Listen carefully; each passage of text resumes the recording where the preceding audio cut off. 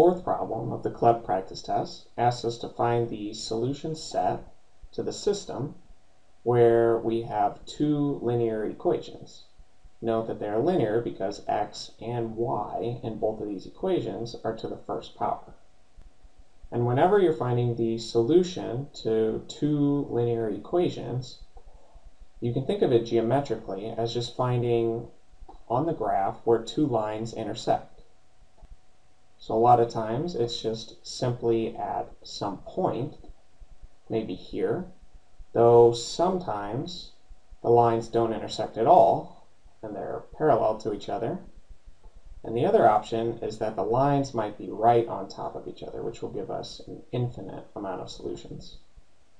And with problems like this, there are a couple ways to solve it, though in this particular instance, I'll use the substitution method. So to do that, I'll take this second equation here and just solve for y, and then plug that value of y into the y in the upper equation. So from the second equation, to solve from y, I just need to add 3 to each side. So y is minus 3x over 2 plus 3. And then if I plug this into my first equation, I would have 3x plus 2 times this new value of y, which is negative 3x over 2 plus 3. I put it all in parentheses, and this is equal to 6. And to solve this, I just need to simplify this parentheses here. So 3x plus, now I'm going to distribute the 2 to each of these.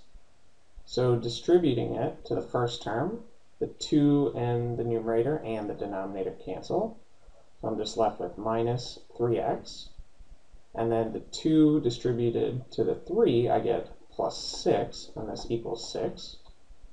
And notice something interesting happens here. The 3x and minus 3x cancel, and what we're left with is that 6 equals 6. So when you get something like this, that's always true. This just means that we have an infinite amount of solutions.